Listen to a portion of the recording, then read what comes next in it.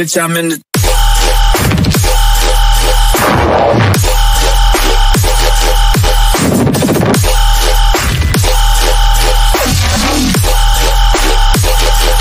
Bitch, I'm in the...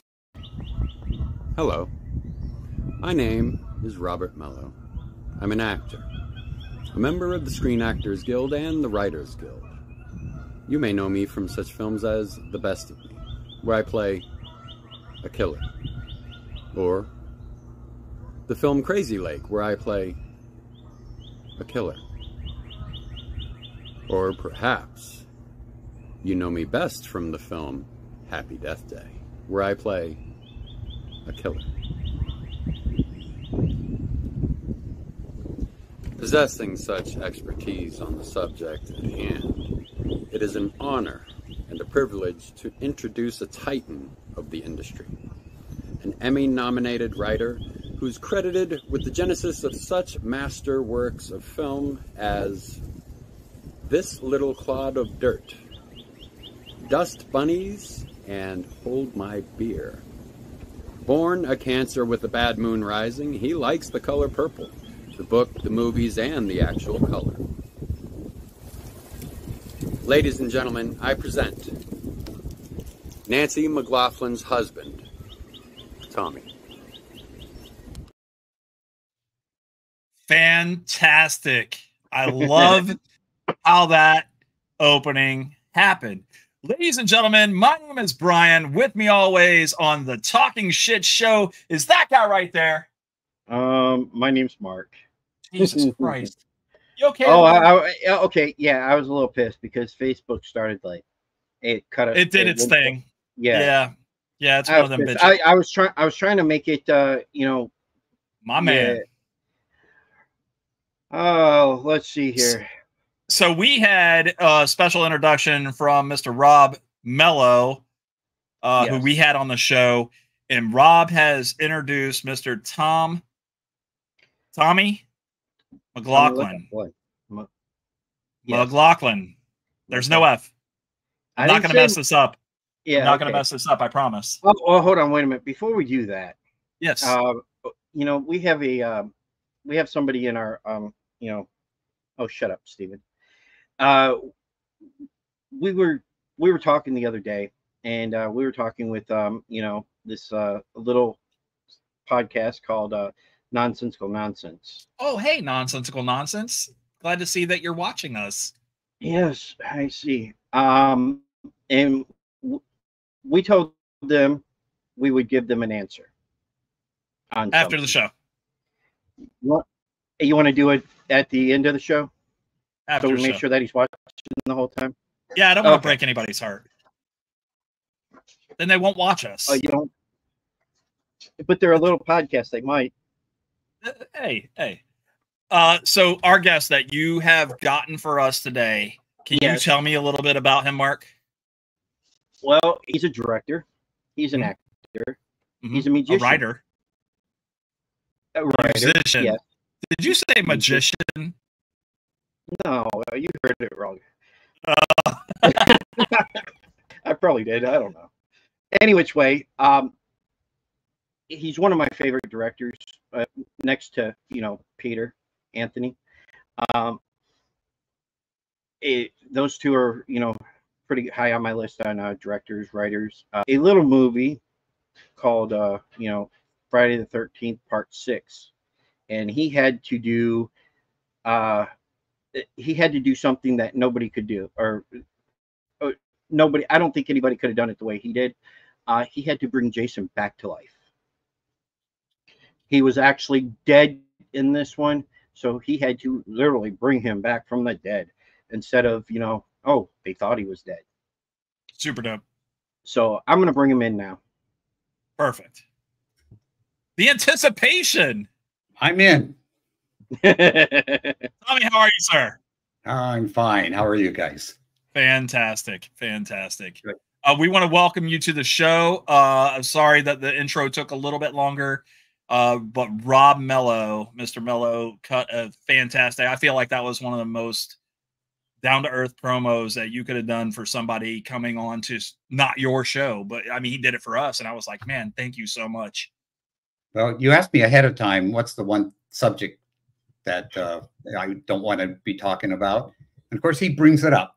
He said that He brings it up.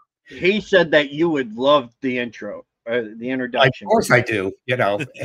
and the weird thing, you know, is where he comes up with these things. I have no idea, but that's what it was like when we worked together. Is that you know, we just riffed off each other, and it was so much fun, you know, doing that. And Jason, the director, just let us go.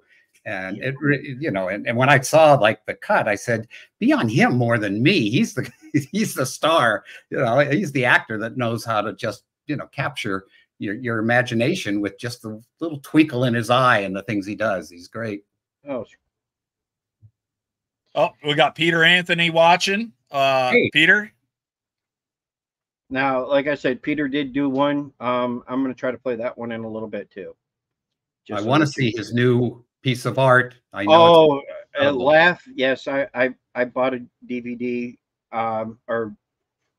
Yeah, I bought one, but you know, I gotta wait to get it, of course. But I can't wait. I've seen the previews to it, and it looks freaking awesome. Yeah, the preview looks just absolute kick-ass. Did you give him any input on it? Not a peep. Not a peep. I figured writers he's on his own. As a writer, I felt like all the writers stick together. Like, hey, would you read this for me and tell me what I got going on here if I need a different ending kind of thing? So yeah, I mean, that happens. And I know on the first Engines, you know, they wanted, you know, me to read it and have, you know, a bunch of notes and things. And I said, you know, the problem is that you guys did such a tribute, you know, to my Jason Lives. If I start kind of talking about that, it feels like, okay, well, here's what the way you got to do it, because it's, you know, you're paying homage there to that movie. So I just said, you know, when you get to editing, if there's anything I can help with or suggestions, because that's, you know, that's a big part of writing. Is when you get down to the bare bones of, okay, what did we shoot and what can we use and what's better without it? And that becomes very hard to be objective. Got it. Steven says that he loves how Tommy brought Jason back and how he made Jason badass again. So let's talk about that. Like, how did you make Jason badass? Did you do that, or was that, in fact, your actor doing that? Because I feel like a lot of actors kind of fall into the spot where you want them to, and you're just like, holy crap. Is that a thing? We've talked with, we've talked with CJ Graham. Come on, you look at him. He helped. Well, I get it. He's a big dude and all, but I mean, like, direction wise, was there a lot of direction for him, or was it like, hey, here's the ball? Well, the score a touchdown. As probably a lot of the fans know, I didn't start the movie, you know, with CJ. It started with Dan Bradley, who was a stuntman, you know, who was playing him, and without me having any feedback, you know, or opinion on it, Paramount calls me and says, we're sending you a new Jason. It's like, what? Wait a minute. And turned out that, you know, he was gaining weight that was very noticeable, I guess, to them at Paramount. So they just said, we're going with your second choice, CJ. And I said, you know, well, where's Dan? I got to at least talk to him. No, he's gone. He's on a plane. Wow. So still to this day, I have not, you know, had a chance to say, I'm so sorry that happened. And yet at the same time, CJ was the perfect choice. And he just, being from military, he was exactly what I was kind of hoping that we would create, a Jason that looked unstoppable, almost Terminator-esque. But I never gave him that note. I never said, no, this is robotic or whatever. Just, you know, give him an instruction and he would just say, yes, sir, and follow the instruction no matter what. I mean, that was the thing. He's just so driven to please and do the right thing. And they weren't like commands, but they were suggestions. And you, like you do with most actors, you just hope that they hear what they need to hear in that, and then they just kind of pull it from, you know, what their knowledge is. And Jason's not supposed to be thinking, you know, as much as he's just reacting like a good soldier would. You know, somebody shoots at you, you shoot back, you know. So it's, you know, if somebody gets in his way, as because he had an agenda in this movie, unlike a lot of the previous ones, you know, he was happy being dead. He didn't need any more of this stuff. Tommy brings him back, so he's going to go after Tommy. Meanwhile, Tommy, of course, that was the worst screw up in the world, so he's got to stop it. So both these guys have a particular agenda, which doesn't get resolved, obviously, till the end of the movie. And then the chick does it for him. You know, the final girl ends up being the one that, you know, kind of helps Tommy out there, which, again, intentional on my part to say, well, sometimes in life, doesn't matter what game you're playing in Las Vegas, you could end up winning on something you didn't expect. And absolutely, I was hoping that would be kind of, again, one of those surprises.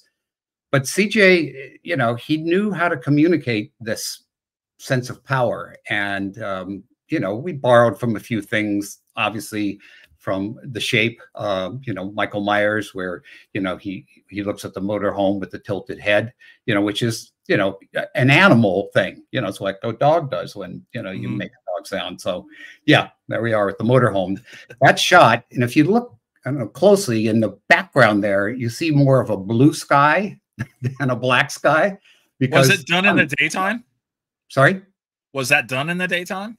No, it was done at night. We shot all nights, but we did such an ambitious day. And then, you know, this was very hard to prep. So we didn't kill anybody like the driver. So it took a while before we finally got the damn thing to fly. And now we had to do the ending image, which I was really set on, because that to me is a very iconic look, which I look at it as the caveman standing on top of the dinosaur. You know, look what I did, look what I killed.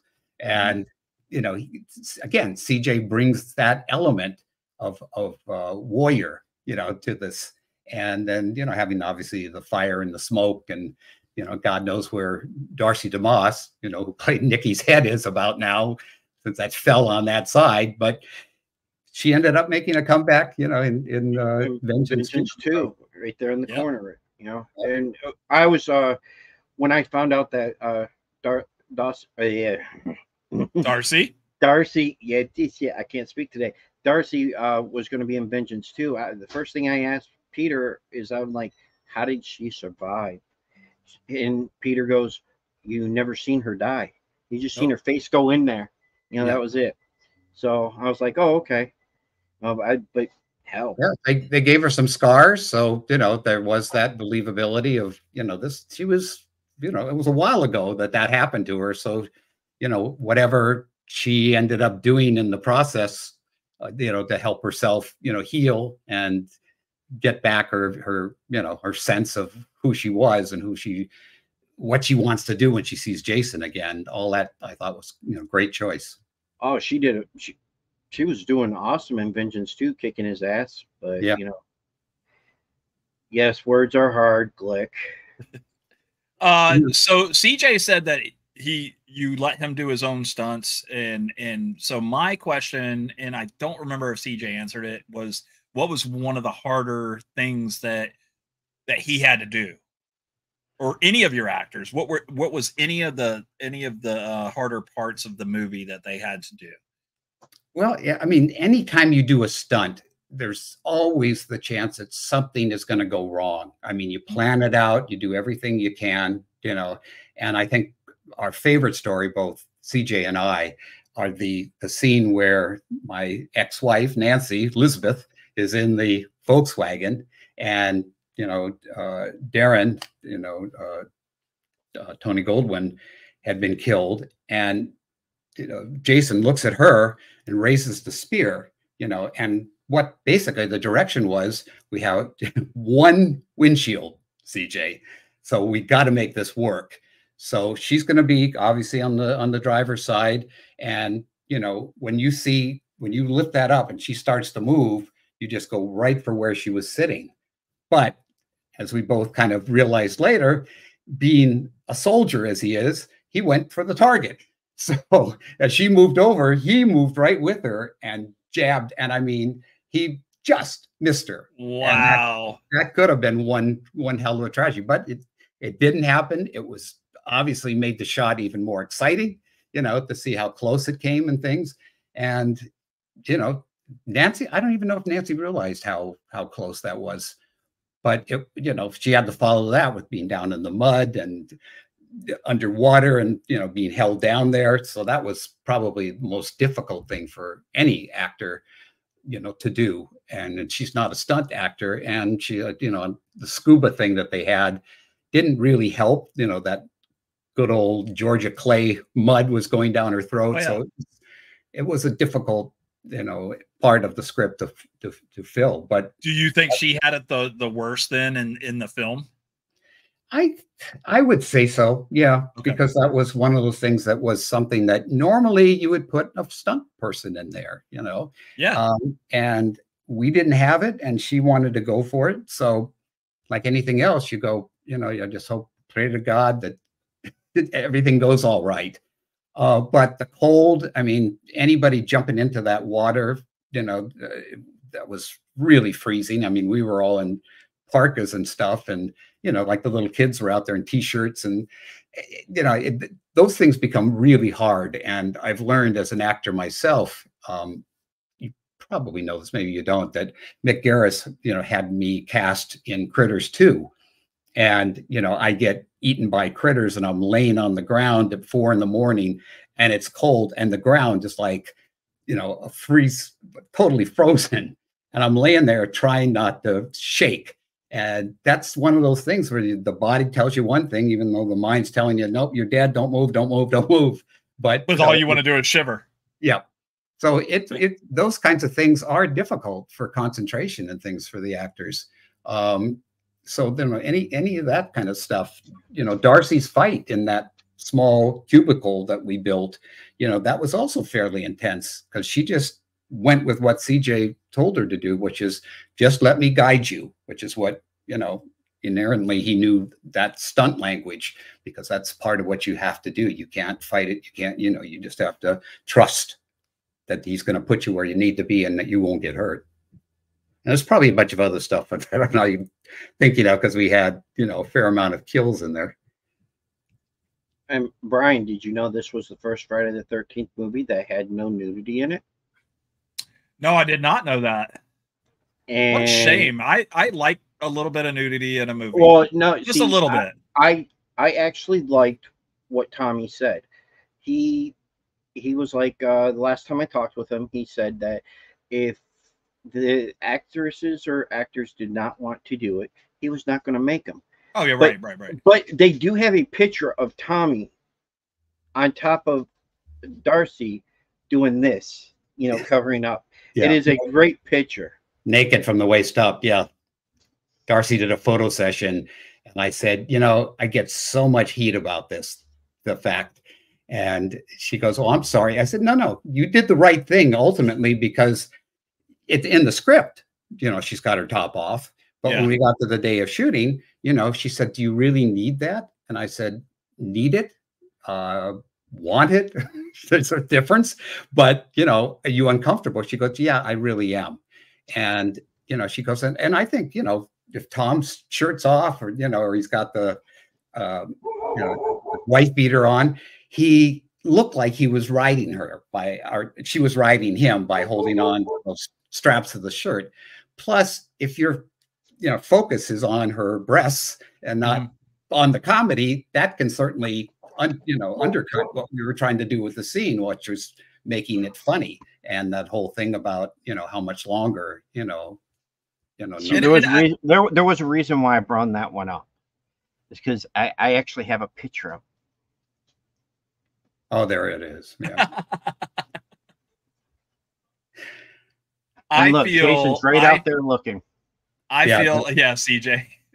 I feel like the only reason I would assume that there would be nudity in the movie is because every other Friday the 13th, because of it being Camp Crystal Lake, is all about having the teeny boppers with boobies out, and this is they're getting frisky and stuff like that. So I kind of anticipated it in the movie.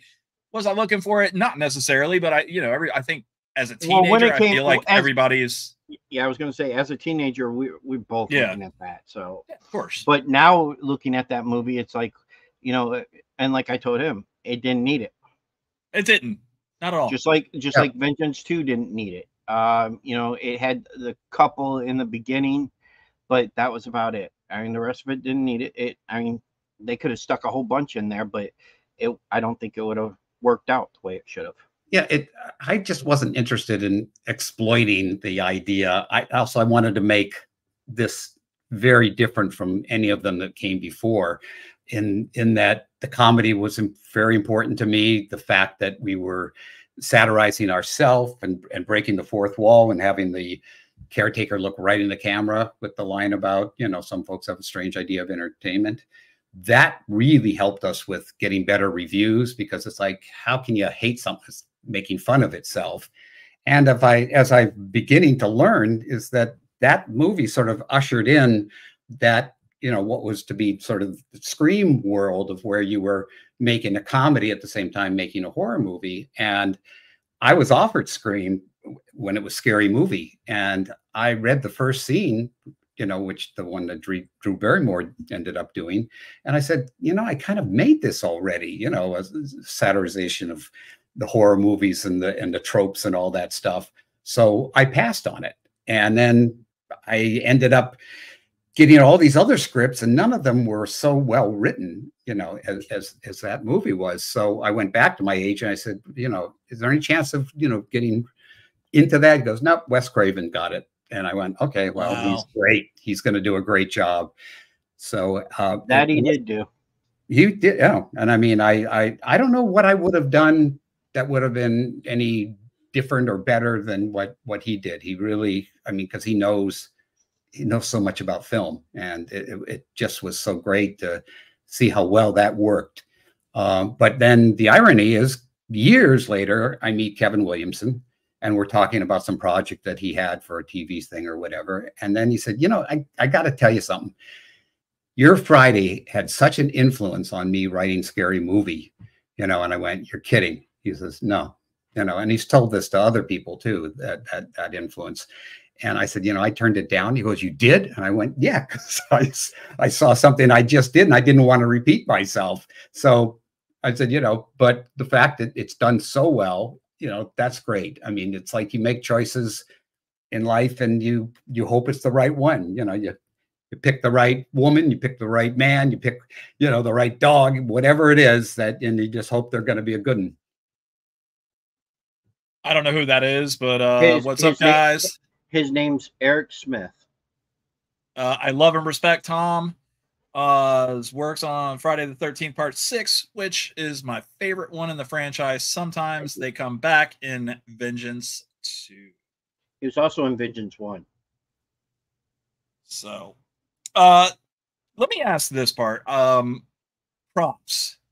As far as the props went, were you given any props to take into Part 6, or was this everything that you said, you know, we're going to start fresh, we're going to get new stuff? How did that work out?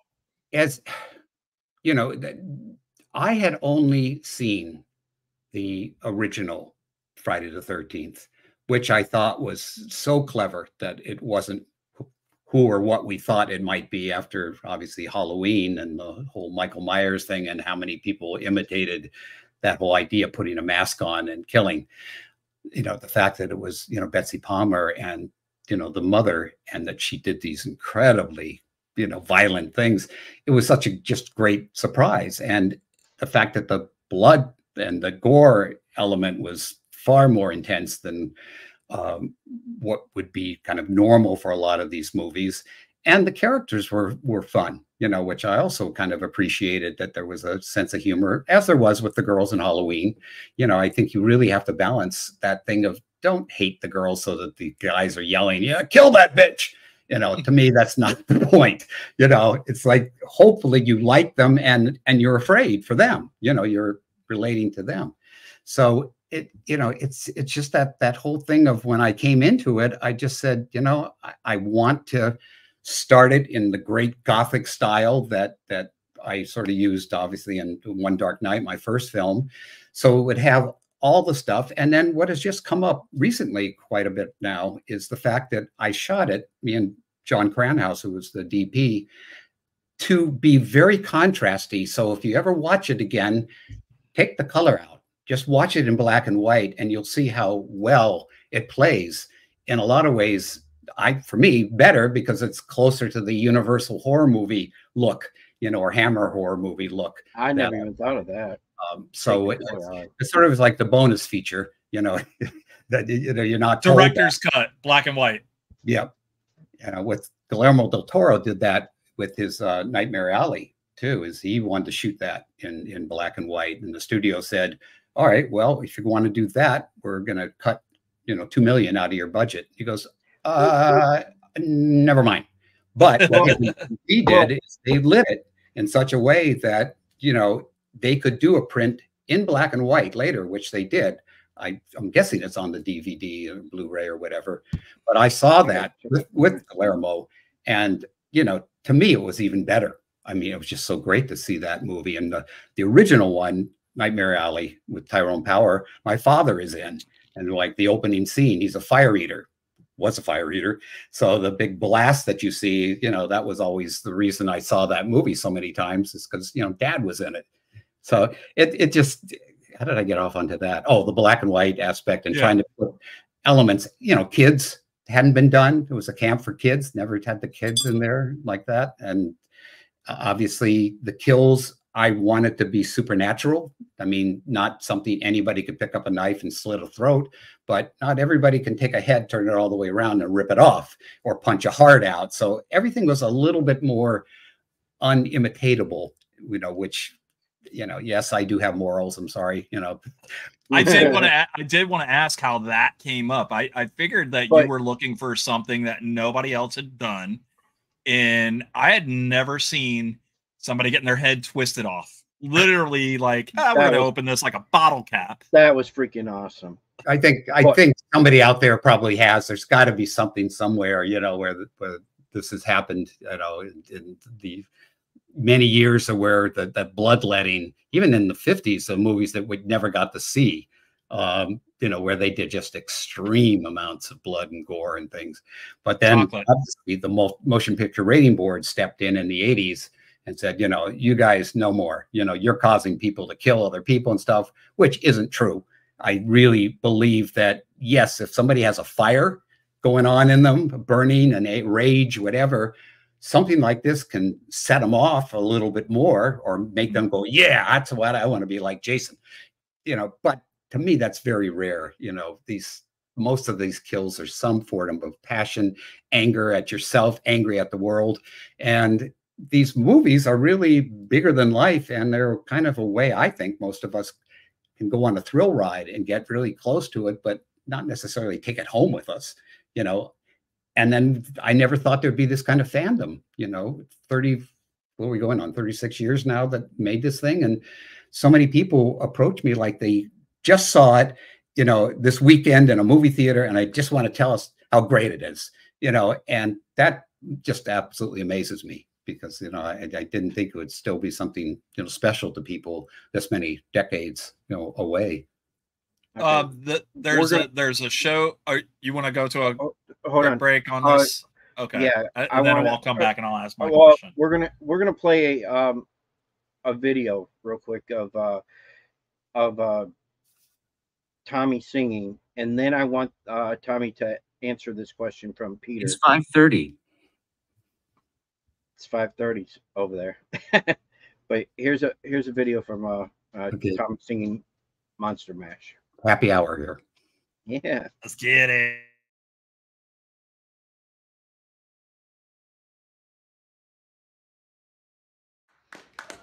Thank you, guys. Well, here's an old novelty number. When I was a kid, I loved to do all these voices, and so finally got a chance to do it again. We drag this out every Halloween. I'm sure some of you guys remember this. Bobby Boris Pickett, the Monster Mash.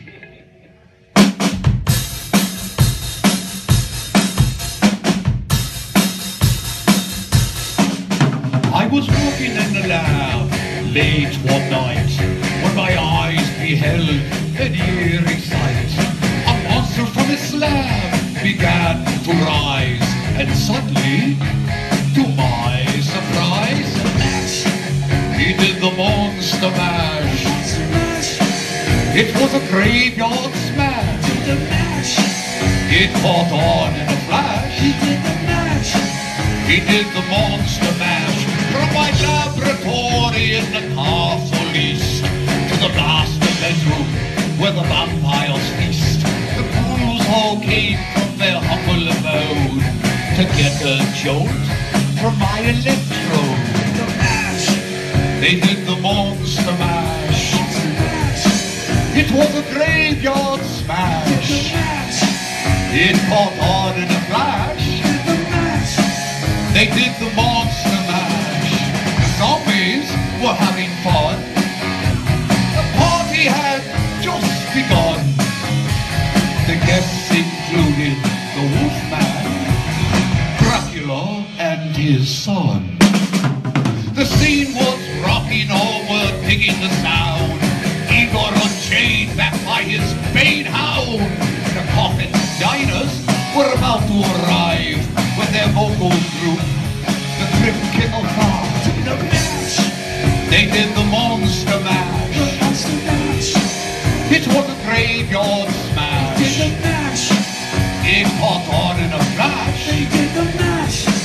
They did the monster mash. Then up from his coffin, Gramps hoisted the ring. Seems he was troubled by just one thing. He opened the lid, shook his fist and said, "What ever happened? I tried to make it whiz." Mash.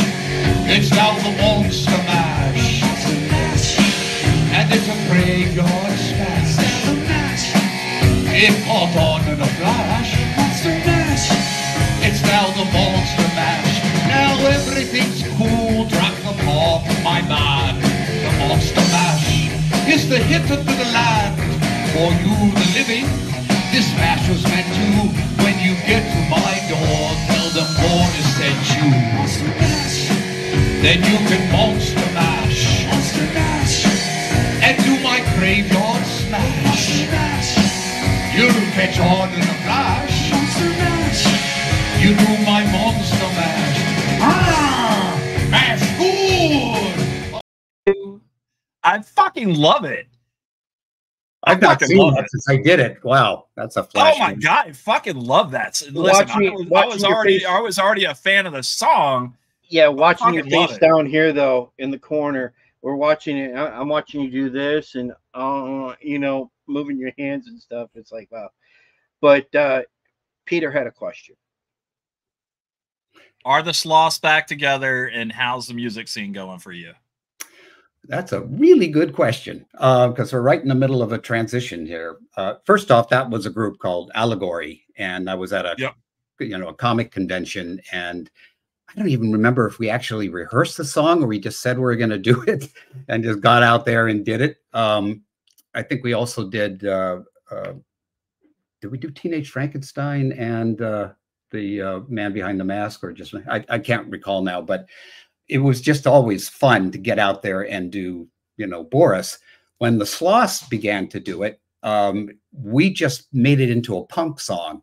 It went twice as fast, if not faster, which is very hard to maintain the Boris Karloff voice going, from my laboratory in the hostel east to the mountain.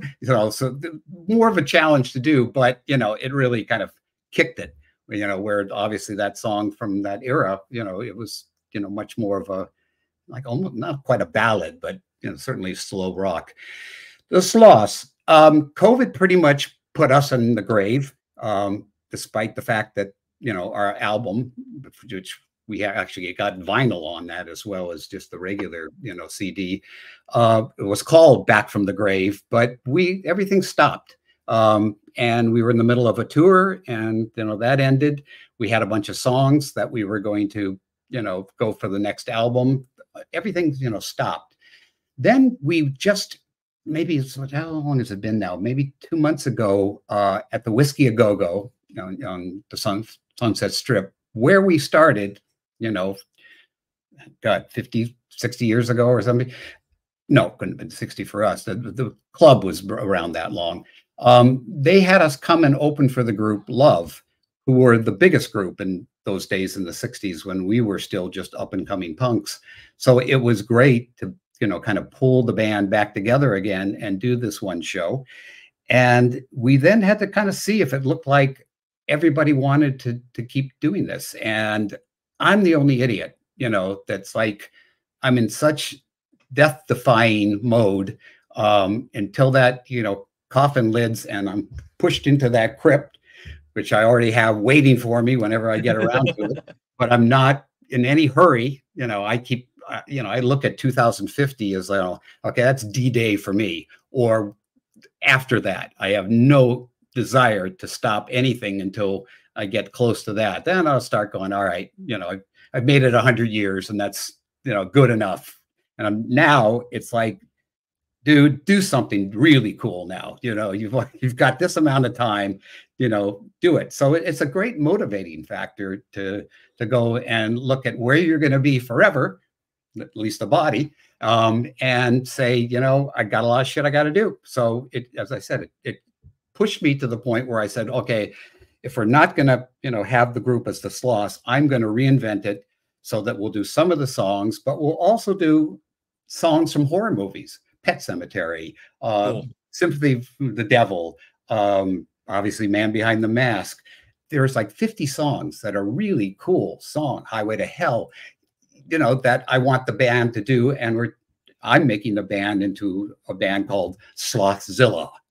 So thus, I think you can see here, there's I see that merchandising ready to go that you know, it can be bought in Japan or online, because this is like very funny to them, this idea of Godzilla, but with a sloth head on it. So I sort of went, okay, that to me works. And I want to put an exclamation point after it. So it's Slothzilla, you know, and really do a hard rock, I don't want to say metal, but more in that vein, you know. Tommy, that's more punk rock than anything that I've seen lately. Yeah. You know what I'm saying? That's more punk rock than I've seen anything lately. So, and these are all the influences that, you know, we didn't have. We were a garage band. Yeah. That was it. And we were basically doing Stone songs and Animal songs and, you know, Born to Be Wild and things that were, you know, in our world at that time. So I, you know, couldn't be phony and do music that it really didn't, you know, live in us, you know. And so that's the thing now, is I'm looking for band members, you know, that want to be part of this mission, because I'd love to play the conventions, you know, that like that, what you just saw was like a, you know, Saturday night VIP party. But just to be able to go around and say, all right, here's Sloth songs, the ones that I wrote. And then here's obviously the things that are, you know, songs that are great. And if you're into horror and rock and roll, bang, you know, that song works. I know a guy that would probably join the band. Who is that? Who is that? Turn your phone. You got to turn your phone. No, it's just low lit. I can't see. What's up, motherfucker? Oh, shit. He said your lighting sucks. Yeah, well, I'm in the garage, so. I mean, Tom, you're more than welcome to climb another fucking ladder and throw the second bulb in, but I figured, fuck it, I can see. Hey, dude, I got drums. I'm just saying, look. Oh, wow. Okay. And a fucking pirate flag. I'm ready to roll. Ladies and gentlemen, special guest, Mr. Rob Mello. Rob, how are you, sir? Doing good, my friend. How are you? Good. I see you came to say hello to Tommy, and we appreciate that. I think you like it or something. That's why you're like, oh, I'm showing up. This is happening. Oh, dude, he's one of my favorite fucking scene mates I've ever had, dude. Oh, we had a ball. It was great. And I love the fact that they just let us go. And we didn't know what we were going to do until it was over. You know? Yeah. Well, it took a dry run to get the beats down, but boom. Yeah, I mean, I was telling these guys before, you know, they they were trying to set up shots, and you know, the poor camera guys were just like, the poor steady cam guy was like not fucking steady because we had him going. Yeah, I threw out that idea. I said, you know, I said, you're going to have rock and roll music playing through this, right? Because that's what we would do. And they go, oh, yeah. I said, then we got to yell at each other to be able to hear, because we got to be, you know, a bit of that Dumb and Dumber aspect, you know. I'm only dumb, dude. You know, and the fact that we're handling dead bodies and stuff, you know, wrong guys to be doing this. Nah. It just pissed me off that we didn't have rum in the budget, you know? Oh, no, that comes out of your pocket, bud. I know. That's the problem. You're like, how much rum does everybody need here? Because I got to go get like 2/5. What the hell? Nah, we, I will admit to having partaken the night before and saved the bottle for set the next day. But, yes, we drank a lot of fucking sweet tea, but the night before, so the night before, I'm half cocked out front of the hotel, and I got no fucking idea who Tom is. The boss does. When I called her and, you know, told her, hey, you know, I got a scene with Tommy, and I got no fucking clue what he looks like, and who's this fucking ancient hippie walking by me? Anyway, babe, it was fucking Tom. He was on outside the hotel. This is the story you told us, that you were outside the hotel on the phone. Yep. And I'm like, who in my mind, I didn't say nothing out loud. I'm not that fucking rude, but you know, I'm like, who the fuck? Wow, they let all sorts in, and it was Tom. And you know, the next day, all right, Brooks, what's up, man? Yeah, all right, we're on set. All right, that's my scene. Oh fuck, what's up, man? And it was just. Tom's just a great talent, like all around. I know a lot of creatives, dude, and a lot of people try to go across genres and across mediums and stuff, and it's not the easiest fucking thing to do, you know. I think we all start wanting to be actors, wanting to be Frankenstein, wanting to be the Wolfman, wanting to be whoever, and then you sort of go, well, somebody else is better at it. In fact, I don't know if you know this, but I kept begging Jason when they were editing this thing that you know, be on Rob. I mean, he's the meat here. He's the one that's the actor that's doing stuff. I said, just, you know, let's just come to me like just staring at him. You know, that'll be funny. He'll say something and then cut, and I'm just looking at, what the fuck? I mean, so I mean, I did contribute a little bit on that, but to me, it was about, you know, your humor and your charisma, which is just great. Nah, man, you just, and that's the great thing about having Tom as a scene partner, is because he's acted and he's a director, and he understands to let shit flow. Because, you know, well, look, I'm seasoned, salt and pepper. See. So, you know, if I just first started out, I'd be very insecure. I wouldn't actually go for everything. And, you know, all the thoughts that I had, sticking my drawers out my pants, for instance, I was like, I gotta throw some paprika on this fucking guy. I'm like, you know what? He took a piss and forgot to zip his fly. So there you go. And it's just that simple. Yeah, know? I can't wait to get the DVDs for that and see the outtakes for. You haven't gotten the DVDs? No, not yet. Tom, let's get the fuck out of here. These waiting on a guy. Hey, I'm waiting on. I know it's taking a little while for Jason to find the right people to do it and stuff. So. No, Jay's a straight dude. Jason will get it done. I'll have him before the end of the year. You know, Mark is diehard. I'm telling you, if you guys need anybody for an upcoming project, for the love of God, Mark will do it for free. Just hire him for a 15-minute shoot. He wants to be a part of it so bad. And God love the guy. If I got to fucking pay for it, I'll fucking pay to fly him wherever you need him. You got to tell me, man. Well, that's the great thing about these fan films, is everybody's doing it for the love, because there's no money. But the thing that I keep telling people, this is like something that's never happened in the history of cinema, where the fans have said, you know what, you're not giving us what we want. We love this, so we're going to do it ourselves. We're going to pay for it. We're going to have guys that might have little to no experience, but they want to do it. They've seen enough of them. They kind of know instinctually what's right. And then obviously, if you get the right actors in, and in our case, you know, giving us that freedom, the whole thing with acting, guys, you know, obviously, as Rob knows, is listening. You know, if you're thinking about your line, you know, it's going to come out false. It's not going to sound organic. But we didn't know what the next thing was going to come out of each other's mouth. You know, and then trying to maintain that idea where there is no noise, but you're still going, what? You know, I just said, you know, and to me, that also adds. My nipple itches. And I said. And luckily, Tom's got great fucking comedic timing as well. You know, and it just, I don't know why or how we just clicked. Yeah. I didn't say but 2 words to him and was like, hey, man, you want to run lines? He's like, yeah, maybe we should. And I'm going through the lines and we're going, and it didn't feel legit. You know what I mean? It felt boxed and cagey, if that makes sense. Mm-hmm.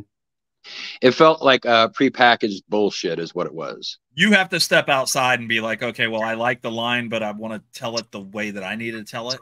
Well, the notion is what you're fighting for. Every character and everything you've ever seen is fighting for something. Yeah. So what am I fighting for? I'm in that scene. I was fighting for more booze, for him to hurry the fuck up with his shit so we can drink more booze. Yeah. And I get more actual fear of Jason's father, you know, CJ. And obviously, if I didn't do what he wanted, I would, you know, get my ass kicked, or in the case of what you see, putting a knife under my fingernail and then eventually, you know, chopping up my hand. So it's like, that was fucking brutal. You weren't bothered about that. You were too toasted to give a fuck. No, it was cool as fuck, man. I did tell him we had one gravestone and that's it, man. And it didn't hurt. It like instantly hurt, and that's it. It's kind of like getting a slap upside the head. Yeah. You know, but like it like, man, we really rehearsed the ever-loving fuck out of that one little thing. Yeah. You know, and Tom, I'm still holding you to it that when these pencil pushes break the law or whatever they got to do to get Friday out of legality, I'm holding you to it. I don't care if I'm alive or dead. Well, one way or the other, this Crystal Lake thing is going to happen. You know, I can't wait for that. I'm hoping that they do it right.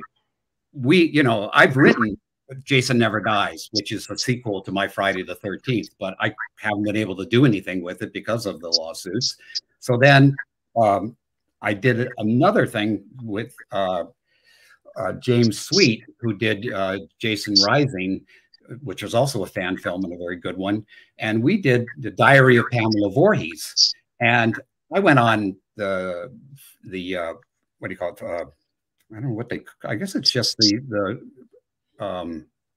Fangoria channel, I think but I was on there for an hour talking about this film, that we wanted to do, which started at Jason's birth and went for the next 10 years till they arrive in Crystal Lake, because I thought there was something really cool in that. Well, of course, out comes the announcement a couple of years later that, this is exactly what Crystal Lake's going to at least start, and then go to the camp and then continue on eventually into outer space if the show keeps going. It wants to just keep doing what was done before in obviously a different fashion, or different way of telling the story. So I got 2 Jason things here that I can't do anything with at the moment. But meanwhile I got another script that I'm gonna keep working on. That's again different, but it's not something that somebody has the rights to except me. So hopefully that might finally break through the wall of getting back in and doing what I love to do. So let's do it. Listen, guys, I have not written anything, but I know in my experience of watching movies and stuff and wanting to see certain things, I am still looking for someone that does mind bending, meaning like you can get in my head, you know what I'm saying, and make me feel a certain way. That's the kind of genre that I'm looking for. I want to say horror, but I feel like it's going to be more melodramatic. Kind of, you know what I'm saying? Yeah. So I'm kind of looking for something like that. So if anybody's in the mood to write something, let me know. I got ideas. I don't mind Brian pitching. know when your Indiegogo is going on. I will pitch. I'm in. Let's go. Yeah, I mean, not everybody's got friends like Brooks. I still hold the Exorcist in that #1 position, you know, with Halloween #2, because I was in the fucking theaters, you know, with Halloween first day, you know, with an audience had no idea what they were going to see, and I guess it was like 4 days into the Exorcist, where people were still passing out, still frozen. I mean, to see all these motherfuckers not get up when the credits were rolling, they were shocked. They were so messed with, and they didn't have to be a religious person, but boy, a lot of people went to church after that. Oh yeah, Linda Blair's performance and the makeup, all of that whole thing was so orchestrated by Friedkin in such a brilliant way that people just had no idea how much of a mind fuck that was. So I mean, there are the ones that kind of tap into it. I don't think they had any idea that it was going to work.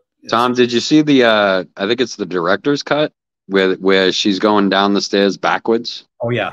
Yeah. That fucking tripped me out. Oh. And I told the fellas, and I'm going to get off here soon in a sec, but none of that shit trips me out. None of that shit trips me out. Dolls, you know, fucking zombies, nothing. What trips me out, what scares the ever-loving shit out of me is people. You motherfuckers. Yeah. You motherfuckers are capable of some of the most evil shit that we can't even think of, and we're pretty fucking imaginative. You know that every day you leave your house, 1 in 29 people that you walk past is a serial killer. Yeah, if I live in a fucking major city. I live in rural ass Indiana. If I meet fucking 29 people in one day, I peopled way too hard, dude. Well, they all could be Texas Chainsaw folks too. Hey, listen, you never know. I tried to be a super huge fan of Texas Chainsaw, and everybody keeps saying, well, the franchise is never going to be rewritten and stuff like that. Somebody needs to rewrite it. You know, we're ready. Yes, absolutely. No. We're ready. No, to me, I think that they keep screwing it up every time that they try to do it. Yeah, I mean, like this latest one, I mean, the kills were great. Oh, I wasn't a fan of, you know, him going on the bus and killing all those people. You know, nobody could get out. You know, Mark's supposed to say, spoiler alert. Oh, fuck that! If you fuck them if they haven't seen it by now. Yeah, it's been out for a while. I mean, my point is, you know, the characters, you know, the principals. I wanted them to die within like 10 seconds of meeting them, and that's not how you write. That is not a good thing. Exactly. I mean, yeah. So that, you know, when the payoff, the bus came, I'm like, fuck yeah, carve them up, baby. I'll take a half a pound of roast beef while you're at it, you know? I mean, it was great. I mean, it was great how that was orchestrated, but I mean, I figured at least more than 2 people would get off that bus. Instead, only 2 people got off. Well, I mean, you know, there's that mob mentality, the fear, you know. You ever been in a big crowd when gunshots rung out? You know, it's fucking pandemonium. Yeah. Yeah, I'm going in, I guess it'll be 3 hours from now to see Abigail. This is the new flick, right? This is, that's actually out tomorrow, but they do these, you know, these sort of preview screenings to try to get some numbers in early so they know how much more they're going to, you know, put into the publicity. And thank God I've got a girlfriend, Laura, who loves this shit more than me. And so if I say, well, there's like an 11:30 screening, let's go. I mean, she's out the door before me. So, you know, every Thursday, if there's anything opening that's in the genre, you know, we're there. you know, Nice. with the rest of the mud people. You know, it's like, come on. And what I make sure you're giving people your honest opinion on it too. I mean, because they're going to respect your honesty. It looks good. It does look good, but I think that we're going to fall into a point of disappointment, because I think that the parts that you see in the previews, I think that that's all you're going to get. Unfortunately, I never know, but Tom's not a bullshitter, so. Okay. Well, they're juggling comedy and horror, and as I know, you again, if you like the people, you kind of go with the vibe. If you don't, then you're sitting there going, come on, cut off a head, do something, be funnier. Yeah. But if they can blend it well, when good actors, and it always gets down to that, good actors, somebody that you can relate to, connect to on some level, that they're being true in the way you understand what reality is. You can do anything. I mean, it's just amazing. Guys, real quick. So we were watching a show yesterday called Nonsensical Nonsense. It's another podcast. And something got brought up briefly, and it was somebody seen something on Facebook, and it was me, by the way. Fred, a 10-part series that is supposed to be done by Rob Zombie, which is a story about Freddy Krueger. Does anybody know any truth to that, or how would you feel? How do you feel about it? Do you think that this is a story that needs to be out there? Well, I didn't think that Chucky would have been a good series when they brought it out, but they did, and I mean, at least the original creator and all of them are all involved. This one, well, I don't think it's not, but I'll give it a shot if it's actually true. Yeah, it's so hard to know. It's just, you can make something seem like it's an absolute real event by just kind of leaking it online, and somebody goes, have you heard about this? And if somebody's got the money and the wherewithal, it's like, well, let me check into that. No, but that's a good idea. We should do that. You never know. You really, it's so hard to know, because where do you, what's the source? How do they hear this? Because, this town's very, very quiet. I had no idea that this, Crystal Lake thing was going to actually happen. And I talked to Victor Miller. I later talked to Sean Cunningham as well. But, Victor had a lawyer, who's very powerful. He got, oh yeah, we know. Yeah. NBC and Universal and, A24. I mean, but did anybody else know? No, and I know a lot of people, on the inside track of this. And it's like, yeah, trying to keep a secret. They did it very well. You didn't know? Oh, Rob saying, dude, I knew last year, dude. I'm fucking lying, of course. That I knew. Would you say I knew last year? Yeah. Oh bullshit. That's the humor. So the show's going to happen. Camp Crystal Lake is going to happen. Is that right? Yes. It probably will happen. Next year it'll come out. Do you guys feel that they will reach out to any any past cast members, past writers, directors? Is that going to happen? Yeah, I think that's one of the things Brian loves. I mean, because he's already bringing what's her face from the first one, but just her blanked, and she's wonderful. Adrienne King. She's already in there, and people are speculating, is she going to be Pamela Voorhees? What are they going to do with her? Yeah. Kind of thing. But they're definitely going to do it. But I'll tell you, if you want to know the Hollywood secret here, yes, they settled on the rights that, oh yeah, Walter's supposed to get, Walter Miller. Well, what? Damn, blanking. Victor Miller. And Sean have basically, he's going to do the Masked Jason.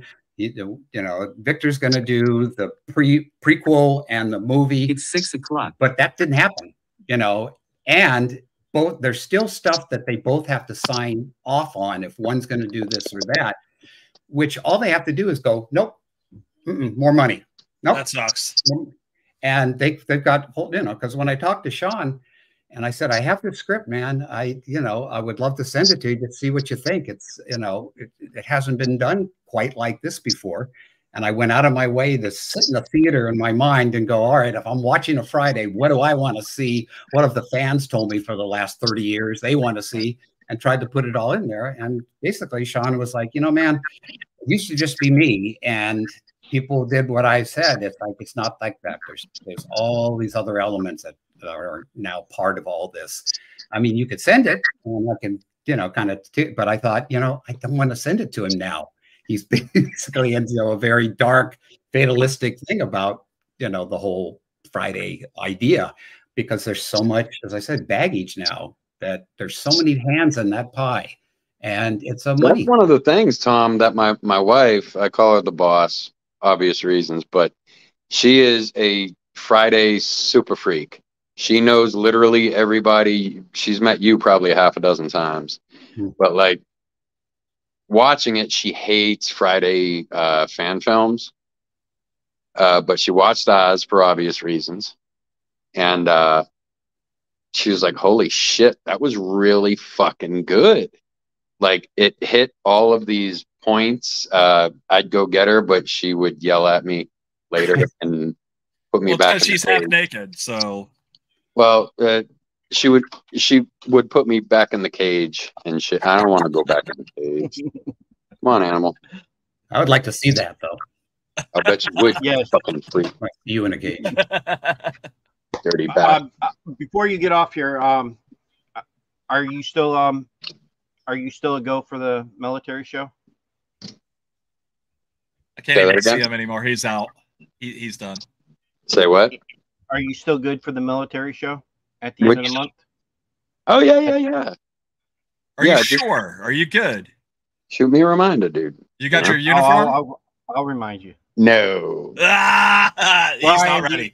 He's Brian, not ready. Do you have yours? I got a pair of coveralls. I'm gonna look like Jason without the mask. Listen, well, I'm a Marine, so like I don't look like, well, I look relatively close to what I did. Closer than a lot of my compadres, I will tell you fucking that, you bunch of fat bastards. But Marine Corps dress blues are they're tailored to you, and you have to stand like this. Yeah, when you're 18, so not allowed to breathe. You're not allowed to breathe. That's why that's why the brain cells of the Marines are kind of but surprisingly, all right there, Pinky Dick. Slow your roll. But surprisingly, you can do the donkey butt like a motherfucker. There are going to be two military shows. There's going to be our show, which happens on, what's the date? The 24th. And then we'll carry that show over because, unfortunately for us, Rob, unfortunately, when it gets to being a lot of military guys talking, these hosts that they have, they don't get to ask any questions or anything like that. So I don't plan on asking any questions. So they made it a two-parter, and the other half of the show will be played on Nonsensical Nonsense. And if you were up for it, they would like to have you on that show as well. Sure. There you go. By the way, Tom, I know a couple of show promoters in the Midwest. Do you want me to forward your number? Sure, absolutely. Yeah, I'm trying to get back on the con thing again because it's like my dance card is completely empty for the rest of this year going at any of these cons. But you know, I think what happens is other people start to become popular, and then some of the people that are so good, like CJ, at getting themselves in. You know, he's just. I mean, this man's brilliant, you know. And CJ married Ruby. Let's not bullshit. CJ married up. He might be loaded, handsome, tall, and fucking famous and shit, but he married up, baby. Well, she's great. You know, I was super nervous to interview him because he just had. His presence on screen he felt like he took up the whole thing. And I was like, if I ask a question and piss this man off, he is coming through the screen and he's going to get me. He's a big son bitch, but he is a super down to earth, nice guy. And that's all you guys like. You don't understand the amount of enthusiasm in the amount of like we talk about you guys. I go to work and I'm like, dude, I have a show tonight that I'm doing with Tommy, and you know, I did it with you, Rob, you know, and everybody's like, who's Rob? Oh, let me show you this video. Oh, let me show you this movie.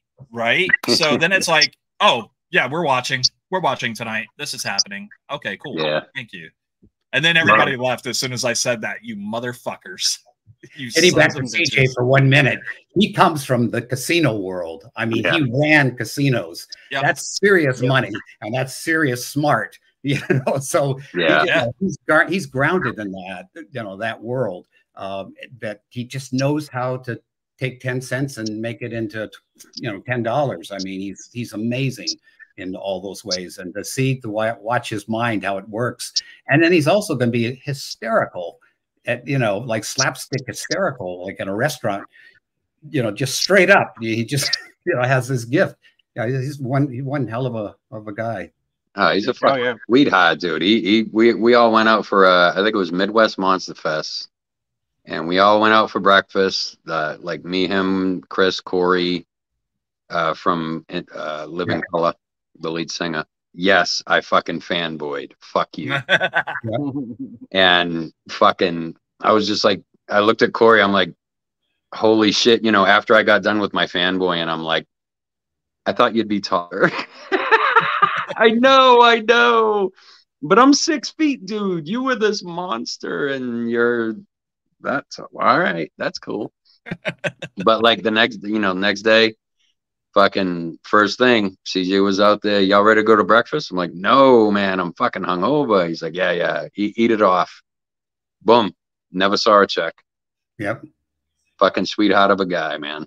You know, and he does for the fans left and right. And right. Amazing. But I'm gonna roll out, Tommy. I'm holding you to your fucking promise. We're gonna work together. You know that. You damn right we have. Maybe if you'll direct something, you'll hire me, and I can, you know, do a bit part. I'm good at it. No, I want Rob's you trying to figure out how to make the killer this time. Rob plays the killer all the time. It's somebody else's turn. But he's so good at it. He is really good at it. That's what my ex-wife said. Anyway, Tom, it was great fucking seeing you, brother. Great seeing you, man.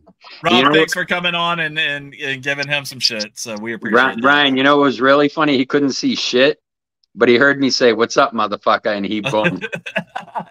He was like, "God damn it." Oh, under your picture it says Joe. So I know I did that on purpose. Because you're old, and you know you're old. He was gonna come in blank and just start talking. Yeah. Okay. But he got tired of waiting. He's like, nope, not waiting no more. This is happening. Anyway, thanks for having me, guys. Thank you. Thank you guys so much. In a few weeks. Tom, I'll see you later. All right, man. Well, sorry that took up so much of your time. I apologize, Tommy, but that was a special surprise that we wanted to give to you, Rob. I do have one more video though for him. Oh, okay. Oh, shit. And this is from Peter. Hey everyone, Peter Anthony here, writer, director. I just want to tell everybody, make sure to check out the Talking Shit podcast, April 18th at 8 p.m., where the guys will be interviewing one of my favorite people of all time, my good friends, the legendary Tom McLoughlin. Make sure to turn in April 18th at 8 p.m. I'll see you there. And he was absolutely here the whole time. So, Peter, thank you for he's the man, you know. Oh, I love when he looks at you like that. It's like, what do you want me to do? Okay, I'm there. He's got a great intensity when he focuses like that. It's great. Yeah, he was dealing with laugh at the time when I had asked him, and he was having a few problems with the stuff going on, and I was like, man, you don't have to. I mean, but he did it anyways, so I was happy. I love talking with Peter. He's a great guy. He's down to earth. He's wonderful. Yeah, it's like there's no challenge that he won't take, which is what I think is so amazing. So many people say, well, and I do this with actors too. It's like, no, my character would only do this. I mean, he would react. It's like, we all do shit we never thought we would do when certain things happen, certain circumstances. We all lie like motherfuckers. If something, you know, you go and you see a movie and it's like, oh yeah, you directed. Hey, how are you, man? Yeah, you know, and if you hear the word interesting, you know you're in trouble because they can't say good or bad. They said, you know, it's really interesting. Yeah, you know. And that was really bad in the days where, you know, I knew the people like in plays, and you'd have to sit there through a play going, oh, what am I going to say? What am I going to say? But again, we pull ourselves up and we do things that, you know, we never thought we'd do. And it's the same thing as I try to convey to actors. And Peter's one of those guys where he's had such a unique road that he's gone down, you know, and the things he's accomplished. And, you know, he's still young and got a long way to go. So I'll be excited to see what the next. And what's great about him is he loves the feedback, and I think that's why he does these shows. He comes on our show. He watches our show, and he talks. He listens to what direction. I think, you know, I think he's really good at taking direction, and he knows, okay, well, if Tommy tells me that this is going to work or not going to work, I think he's going to listen a little bit more, because you've been doing this for how long now? Please. Well, I guess you have to say what I started making movies when I was 7 in the back lots of MGM Studios with a little 8mm camera on the weekends when there wasn't anybody else there. So, you know, we were shit. I mean, we were kids. We didn't know what we were doing, but we'd make these things. But the sets were incredible because you're on the back lot of, you know, a real working movie studio. And I actually stole a director's chair, one of the old school ones that are much lower, and it said John Sturgis on the back. And I had no idea that this was, you know, who this was at that time. And I still have that chair today, you know, it says director on one side and John Sturgis on the other. And I finally met him years later at a seminar. And, you know, I said, I got a confession, sir. I took your director's chair. I think you were doing Ice Station Zebra back then. And he looked at me for the longest moment. And he goes, is that where that fucking chair went? And he goes, no, shit. If it helped you, you know, I go, yeah. Can you give me some piece of advice? Just some director piece of advice, you know, since I haven't done this yet. And he thought about it. He said, yeah, wear comfortable shoes. So, I mean, you know, that's the thing. And like, I remember Spielberg said, what's the hardest thing about directing is getting out of the car in the morning, because now you got to face all the ideas and all the stuff that we have to face, you know, and you have to kind of love, you know, the unknown. And when something goes bad, it's like, no, this can be good. You know, it's like you have to keep taking what's negative and make it into a positive some way, somehow. And a lot of the biggest mistakes that happen on movies end up being something brilliant, you know, that occurs. And why? We call those happy accidents. Right. Exactly. Yeah. You lose this particular actor and you go, no, they're the only one that can play this role. And you get somebody, it's like, I don't even heard of them. What is it? And they come in and they nail it. Kill it. Yeah. Biggest expectations of what this part could have been. Have you ever had to like let somebody go from a film because they want to take your spot? Like, I'm not saying it per se, like they want, but they're giving you direction. Like, hey, this is what I want to do.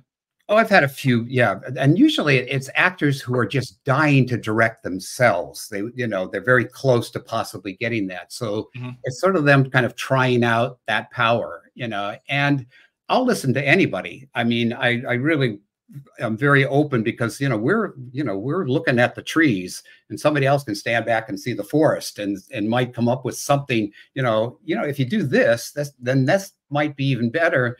And if it's a great idea, I'll go out of my way to let everybody on the crew know, best fucking idea I've heard, period. And this is like the craft service guy, I try to keep that as open of a forum as possible. And if something isn't right, it's like, that's a great idea, but it's kind of not the way I'm, the vision I'm trying to go with this. But don't stop giving me ideas because, I love when somebody can see something I didn't see. And it is a collaborative art form, and it should be looked at that way. It's our movie, not my movie. It's our movie. And once everybody realizes that, then, then they really own it. And it's wonderful to have that sense of, community. I've never been in film. I've never done stage or anything, but I think you know, listening to how people direct me when I was in the military, Mhm. I feel like if you're giving me that same kind of direction, I'm going to take it and I'm going to run with it. But I won't put a spin on it until you tell me to put my own spin on it.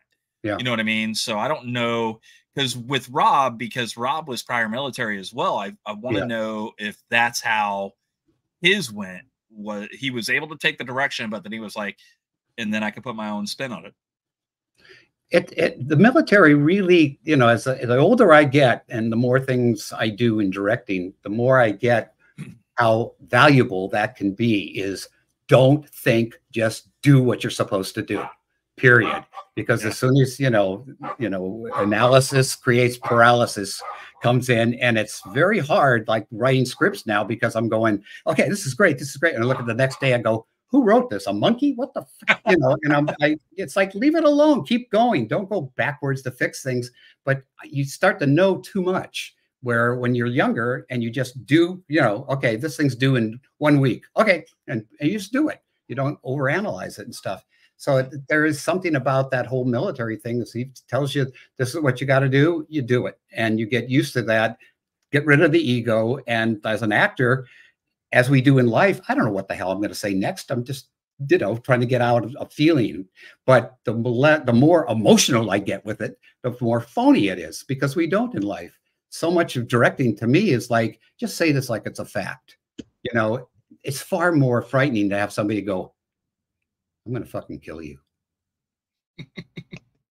Did you hear me? I'm going to fucking kill you. You know, no, I'm going to kill you. No, you know, warming up to it. It's just a fact, you know, and then like Liam Neeson's so great at that, you know, and then I'm going to kill you again in hell, you know, and there's something with comedy. Fucking kill you. Yeah. And when I learned that and started doing all these true crime movies I was doing for TV, you know, it was so different when somebody just made it like, this is a good thing that I'm doing. You know, I'm getting rid of somebody that's really going to make everybody else's life horrible. So kind of look at myself as a hero by chopping their head off, you know? I mean, and I talked to inmates on death row about what they thought about when they were killing or whatever. And it was amazing, guys, how many times somebody would say, well, I guess my grandmother. You were thinking, what do you mean? It's like thinking what she was going to think. And wow. I couldn't stop that from happening. I still was programmed to do what I was doing, but yeah. And other times it was like, you know, one of the ones that bothered me the most was an HBO special about teenagers who kill. And there was one kid who killed his best friend's mother. And the person said, you know, what were you thinking of when you were killing his mother? And he said, well, I just sort of thought of myself as Jason, you know, I just had no emotion. I just, you know, did it. And I'm going, no, because they cut to my poster, part 6. And I'm going, that's the very thing I argue is not right. You know, this kid already had issues, but that sort of was like, you know, the wardrobe we got to put on and feel empowered. So there's so many different versions of that kind of stuff that happens in life. You know, listening to a Rob Zombie's song isn't going to make you go out and do what he's singing about, but they certainly tried to hang it on him. You know, I think that there's a whole lot of that goes around. Oh, I blame it on this. I blame it on that. Mm-hmm. Don't blame any of that, because you weren't watching the movie when you were doing it. Yeah. You watched the movie and then you went and did it because you want to be that guy. You're not that guy. You're not. We all look for things to justify our actions, whatever it is. You know, I'm not going to tell her I love her because she's going to get too clingy. She's going to be, you know, and it's like you start overthinking things, and then you just end up messing them up. And then there's other times where, you know, you just put too much weight, you know, on a particular decision, and then you don't do it. And then you find yourself, you know, 20 years later in a bar going, you know what, I could have been. Why didn't I? Yeah. Why didn't I? You know, like the famous thing of the quarterback in there, that his greatest moment was that, you know, senior year, you know, when he did that touchdown that no one believed no one could catch him. But he never got past that. I mean, that's the story. So because he got the girl pregnant. I mean, that's normally what happens. yeah, That's Mark's outcome. It's you know, I mean, my girlfriend that I'm with now, she got pregnant at 16. And, you know, when I hear the story and stuff, I think, wow, you know, I wonder how that happened. Well, her mother was 14. And, you know, it's like, where's your teenage days? Where's your, you know, that growing up in that thing? It's like, no, now you're a mom and you got to do that. It doesn't make you a bad person. It's just, it was something that happened, and you know, nobody wanted to do any kind of obviously abortion or anything. It's just, you know, look, you did it. This is the result, and you deal with it. And there's somebody out there that might regret it years later, but then there's a lot of people that just go, you know, this was the greatest thing that happened to me. You know, my world is just so full now with having that, and now I'm a grandmother or whatever. So Mark and I have been with our significant others for more than 20. Mine will be on the 29th of this month will be 24 years married, 26 altogether. Good. That's really good, man. And I'm right there with you. So, but you know, we do. I'm sure. I don't know.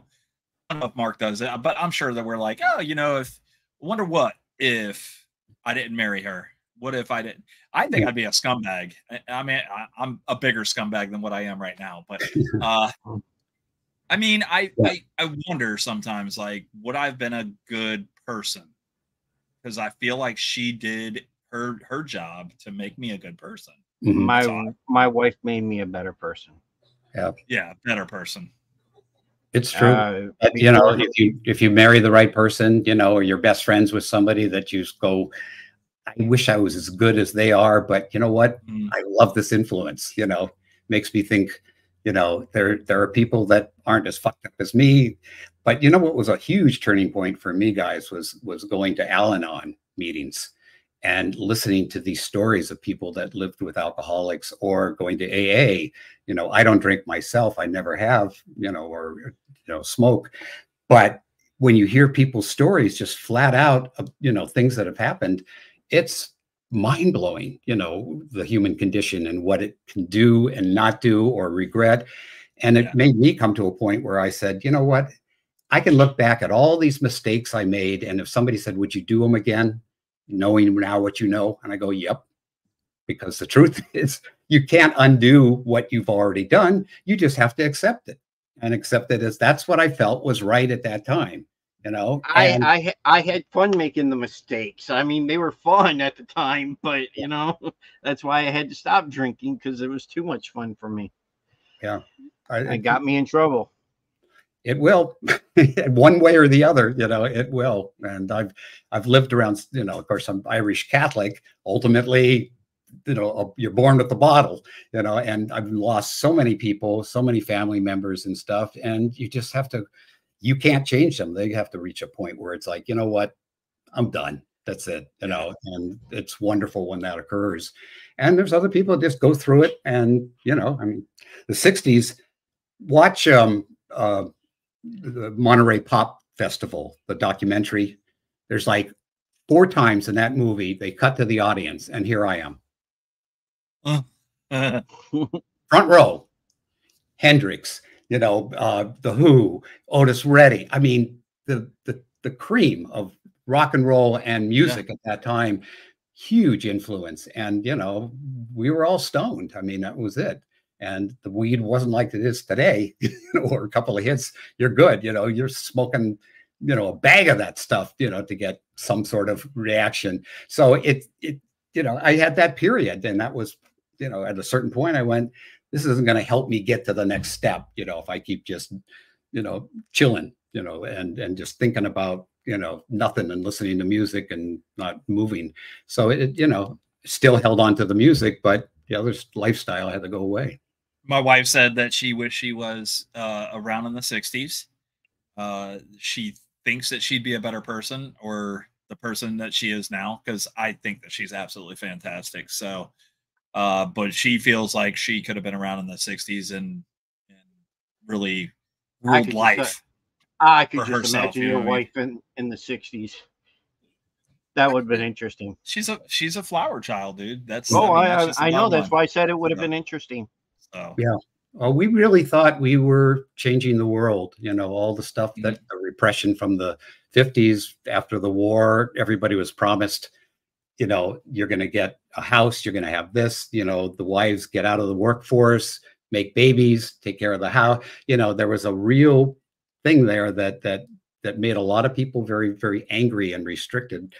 And we came into this thing, you know, and the combination of obviously the Beatles and their influences and just the music in general becoming so unique and different, and, you know, Motown, you know, compared to country, compared to hard rock. I mean, so all this stuff was like, this is great. You know, we're in a great era.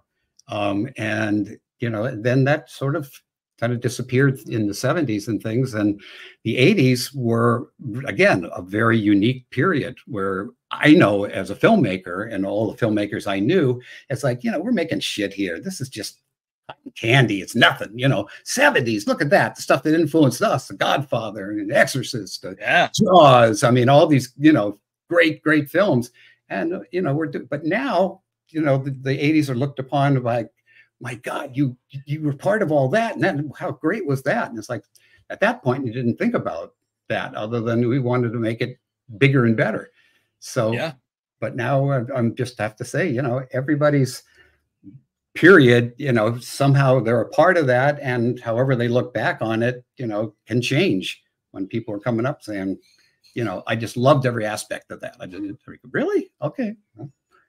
Well, most people like the 80s, especially the horror in the 80s. They love that genre right there because it gave you Jason, it gave you Freddy, it gave you more of Michael, it gave you something that nobody ever talks about. Chucky. Skinner scared the bejesus out of me. Go if you don't know what I'm talking about. Yeah, go find it and watch it. Skinner. Yeah. I haven't seen that in a long time. Yeah, that's fucking scary. We need to sit down and watch it one day. Yes. I was a child and we went to the drive-in movie theater. Oh yeah, okay. This guy was putting people in dog kennel kind of things, cages, you know, and then cutting them up, eating them kind of out. And now you know how I feel about Freddy. Okay. I lived on Nightmare on Elm Street came out. I lived on Elm Street. I was 7 years old, 7 years old. And well, come on, you would think the same way. Yep. Yeah. It's, you know, we're all made different, but we're all the same when it gets down to it. You know, what is it that scares us? What is it that makes us laugh? It might be different depending on our background, but sure. I remember, you know, when I got a PG for One Dark Night, my first movie, we were so upset. We thought, oh, this has got to be an R with all the, you know, pus and blood and maggots and all this stuff. And it gets a PG. So parents were taking their kids, grandparents were taking the kids, you know, to go see. And of course, not a whole lot happens in that movie. And because it's very old school, like the movies that I remember growing up on, it took a while before something really took off. But when it took off, it scared the hell out of so many kids. I mean, they come up to me and say, you know how much you traumatized me? Or that Alice in Wonderland that you were in, you were the Jabberwocky. I slept under my bed for a week. That friggin' Jabberwocky you did was, I go, really? That bothered you? Oh God, yeah, you have no idea what that would do to a 6-year-old, you know, and little Alice. And it's that thing of connecting as a child to something that was traumatic, you know, because it was so out of your world. That's like, holy shit, where does that fit? Fuck you, Glick. I don't know what that means, but okay. Tommy, is there anything else that you want to talk about? We asked you for an hour and you asked more than an hour. Yeah, we've done an hour and a half. Okay. We've done an hour and a half. And I do have a question. The camera that you're using now, what is that called? This thing, because it's floating with you. It moves. 630. Yeah, it does. Yeah, it does all kinds of crazy shit. It's called OBOT. OBOD. Yeah, because I mean, if I get up and start to walk around the room, it it's going to follow you. That's really cool. So yeah, I mean, I wanted to go up to the horror museum that I've created upstairs here, but I've not properly lit the thing yet. So it would be hard to see a lot of the things that are in there. But, you know, Jason's coffin is obviously the centerpiece of that. Listen, if you want to ever entertain anybody with that, you are more than welcome to bring it to the show. Okay. Stop in anytime. Hey, shoot us a message and be like, hey, I just want to do a walk around in the room. We would absolutely love for our viewers and our fans, your fans, to see that, because I think that'd be absolutely fantastic. Yeah, it'd be fun. Yeah, awesome. It's like I put it together, not, well, of course, for myself, because I'm living out this childhood fantasy that I had, but for other people to go, whoa, you got that, or oh my God, that thing moves. You know, you know, I love that element of surprise and excitement that certain things, especially the stuff that, you know, we're all involved with, just really gives you all this, you know, burst of dopamine. And I mean, it's just, you know, there's the adrenaline. It's like, oh my God, this is going to be great. And then when it isn't, of course, you know, we're the worst critics too about, it just sucked and they could have done this, they could have. But, you know, movies can do that to people.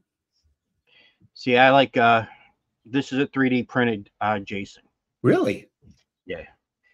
And the guy that, oh, his head comes off anyways, but I'll show it this way. His mask comes off and his head comes off?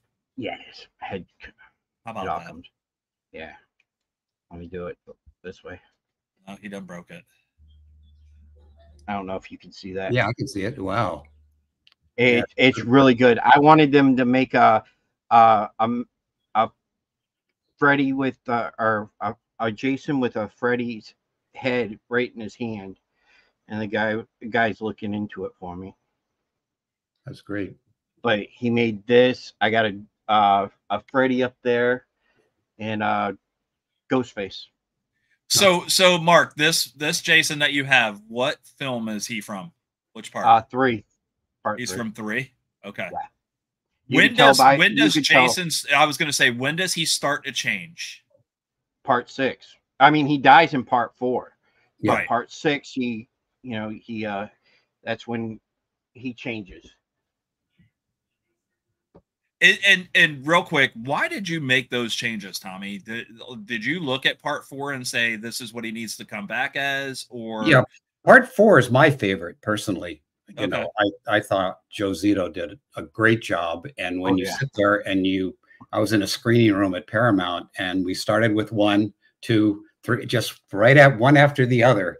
And, you know, when it got to 4, I went, there's some good filmmaking in here. I mean, it's certainly still gory and all the elements and things that you come to know. But I think the fact that they were thinking it was going to be the last one, you know, we want to kind of go out on, you know, the best of everything that we can come up with, you know, the acting, everything. But then when it did so well, and it's like, you know what are we going to do? We killed him. Didn't stop us from making the lake that suddenly becomes, you know, the elephant man in the forest. You know, that was, again, huge jump of logic, but it's like the way people think in the studio system. It's like, look, give them something that's going to be scarier than a little kid. But, you know, the same thing when I did part 6, I didn't skip part, you know, 5, but because I still said, you know, we got out of the institution and all that stuff. But I really didn't want to follow that path that Tommy was going to be Jason, as a lot of people thought. And, you know, and there was very little, you know, humor of the kind of humor that I think it needed. So I was just I was going, look, it's the 6th one. Let's have fun with this thing. You know, let's make, you know, start with the James Bond thing, because that was the biggest franchise that we had going at that point. And I thought, make it be very obvious that, okay, here he comes, right? Just like Bond, back for another one. So there's so many things like that really, I thought the fans were going to hate. I really did. I was scared to death how this was going to be received. And it's only built over the years, oddly. But it's one of the most loved Friday the 13th movies. I mean, that's because it wasn't fake Jason. I mean, that's what they're always going to say. You know, part 5 was the first let me down of the series, I think, because they had fake Jason. They wanted to bring Tommy as something different, and then you get part 6, and it's no longer about that fake Jason. Well, I got to tell you something. Quentin Tarantino, to my face, said to me, "I love your work." He named off everything that I've done. It's like he's got a mind like a Rolodex. I mean, it's just incredible. And he said, "But I'll be honest with you, your movie was really great. Certainly early Scream kind of thing, but part 5, that's the best of the Friday the 13th because it's pure grindhouse, gritty, nasty. I mean, all the elements, because obviously the director, came at it from a whole different perspective." Well, I see what they were trying to get at, Mhm. trying to do away from Jason and the Voorhees part of it, except, they would dress up as them.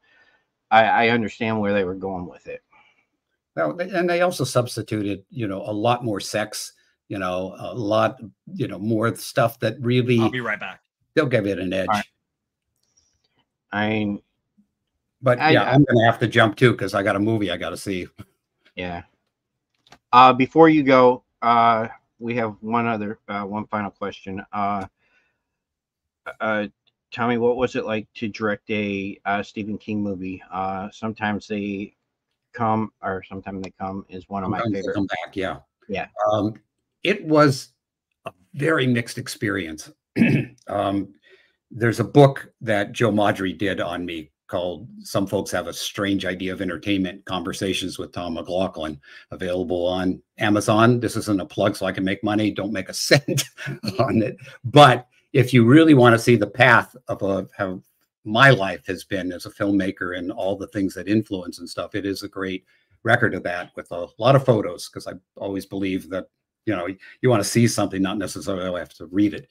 But in there, that's got the biggest chapter of all of them, because just before I did that movie, my father was dying. My Nancy was getting ready to give birth to my daughter.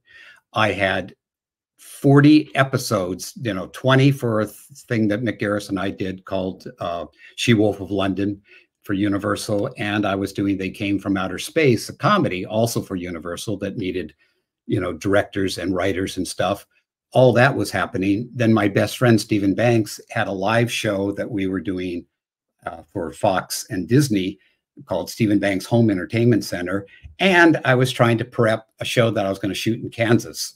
So all of this stuff was leading up to that, getting out of town and, burying my father and holding my daughter. I mean, just there's so much emotion that was around it. So when we went in, and the show was cursed. I mean, every day something bad happened, but we kept going, and, got it done. And once it was kind of put together, and Terry Palmieri, who did the score, brought this element of heart to it. It's now become probably one of my favorite movies as a representation of, well, there's all parts of me in that thing, and I wasn't even conscious of it. But Tim Matheson's character, my son always says, "That's you, Dad. That's totally you. Your hair is cut the same as Tim." And again, it wasn't anything that either one of us were doing, but it sort of was like the thing that I escaped into, and was like a mirror in its own way of what was going on. And the cursed aspect, we were shooting on, Indian burial ground, which somebody came up at the end of the show and said, "You're not supposed to be here, and I go, "Yeah, we realized that." That tunnel scene was, again, part of that whole kind of cursed train tracks that used to be there, and things that happened in that tunnel. And it was just a very unique experience. And I'm happy with the end result. Yeah, it's been a while since I've seen that movie. I'm going to have to rewatch it. All right, boys, I got to jump, I got to go watch the film tonight. Let us know how it was. I will. We need to know, do we need to go see it, or should we stay at home? Yeah. That's it. That's what we need to know. This message was from Sean Lucas. His family says hi. Oh, hey, how are you guys? Oh, that's wonderful. Thank you. All right, so Tommy, thank you so much. Before you leave, shout out your where you want people to watch you, follow you, what you want them to check out from you. Well, I'm creating, obviously a site for the new band, which you can hopefully see the Slothvilla. Yep. But going for much more of that, monster sound, surprise, show band, lots of crazy stuff like I did with the Sloths. See how far I can push, bend the envelope. So there will be a site for Slothzilla, soon. But yeah, just, TommyMcLoughlin.com. You go to that and it'll take you to my Facebook, because I had not figured out yet what I really wanted to be on that site. So I went, well, seems like I'm putting everything in Instagram or Facebook. So just lead you over to that. And if you just go on YouTube and put my name in, you'll see the band, you'll see all kinds of crazy stuff. And of course, Vengeance and Vengeance 2, you should check out if you haven't. I think that's it. Fantastic. Right. Tommy, thank you so much for your time. Thank you for allowing us to bend your ear and ask you a whole lot of questions. Great. We look forward to your next project for sure, because we're super stoked on, and not just Friday the 13th stuff, but I'd like to see what else you have in the works, because I know it's not just Friday the 13th, and I know that there's more stuff coming, so I'm ready. I mean, the weird thing was when I was doing that book and I hadn't thought about how many movies I had made or anything about them, really. I just kept going. There's like, 42 feature films that I've done that are everything from Santa Claus to angels to, mental illness to alcoholism. I mean, all these real monsters, in life, I was able to kind of tackle, as well as obviously Freddie and Jason and Stephen King in the 80s. So it gives you a whole different kind of perspective on who are the bad guys, kind of like what Rob was saying. It's us if we let ourselves go down the wrong path. Oh, I agree. All right, guys, take care. Thank you so much, Tommy. See you soon. Thanks. Bye.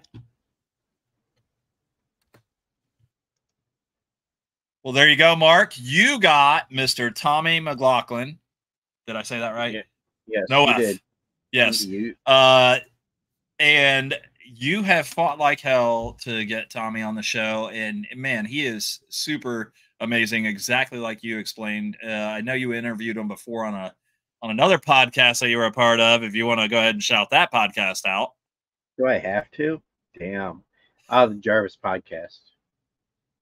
Cool. Was you and Steven, and you guys absolutely killed it there too. Hopefully I did them just. I listen, here's the thing. Horror movies, not my genre thing. I watch them because Mark watches them. So it's funny. It's not his thing, but we have them on here more than anything. A lot. I think that crew is the most humble crew too. I mean, and I'm not talking bad about any of our guests whatsoever, but man, these guys give us a lot of time. I don't know if they have to put in the effort, but they definitely show up to the show. You know what I mean? Hey, Brian. Yeah. You know what we forgot to do? What did we forget to do? We forgot to say who the show was sponsored by this week. That was you. Yeah, I know. That's your fault. But that's who, if you're in Citrus County, that's who I would recommend to have come get, or to, yeah, shit. I can't speak today. God, somebody, if you need your car or truck worked on. Actually, he works on all motors. He can work on anything. Chris is great. He was working on my daughter's vehicle. He came over here this past Sunday. Less than an hour, he had the gas line off and redone, and it was back going.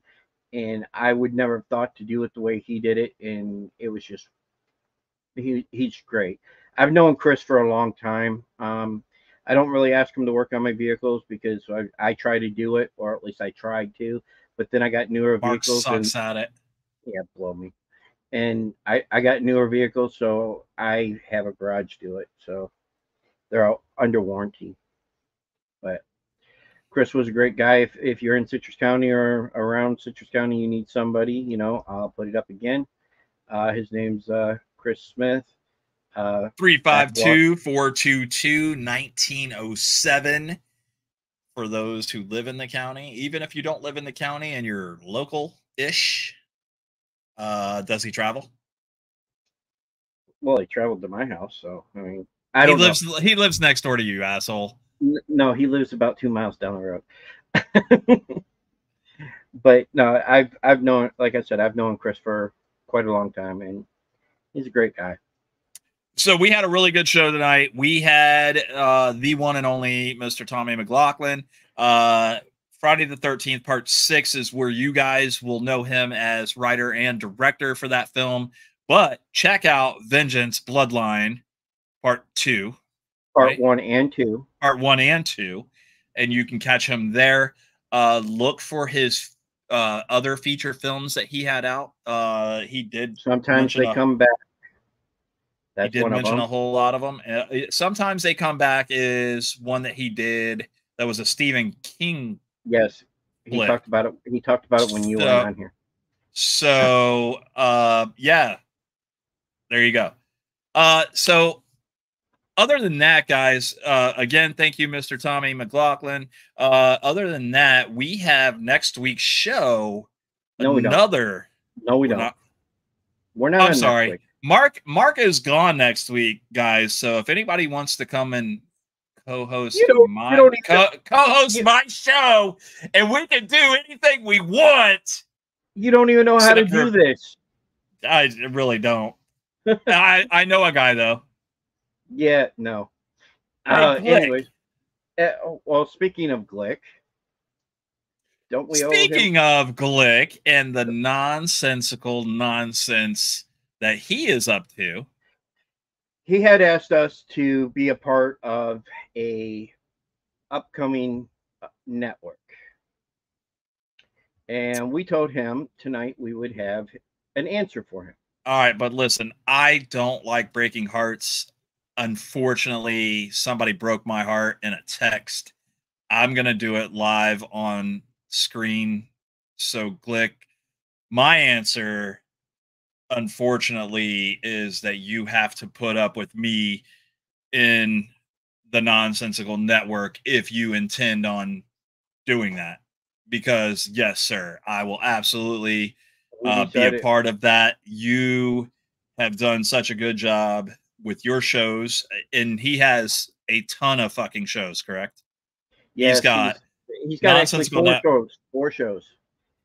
Caring for Men on Mondays. Yes. On Wednesdays, he's got Nonsensical Nonsense. Yep. Fridays, every other Friday, or twice a month. He's doing Glick's House of Music. And then Saturdays, he's got the Open Door Challenge.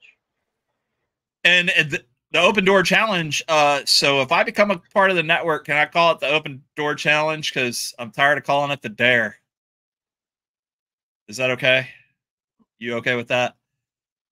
So guys, we are pushing forward into a new era. Talking shit will remain talking shit. We're not going to change the show. We're not going to change our format. In talking with Glick, we don't have to. We are just going to grow as a team. We're gonna do everything we can to continue to grow talking shit. And we're gonna do everything we can to help the nonsensical network grow as well. So hold on, wait a minute, Steven, you're already part of it, you cocksucker. You're already part of the network. So Mark put together. Hold on. Or did I screw that up? Did I not tell Glick? Did you not ask him?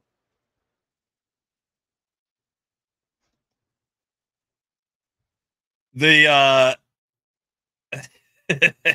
Mark made this whole thing where he was like, I put together this thing. What do you think?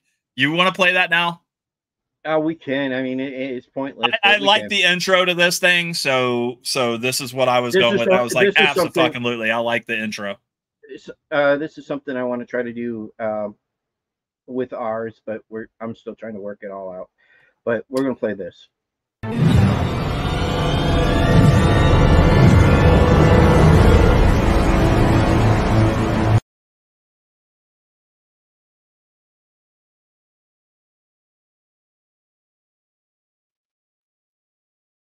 There you go. So, guys, stay tuned because there's a lot in the works.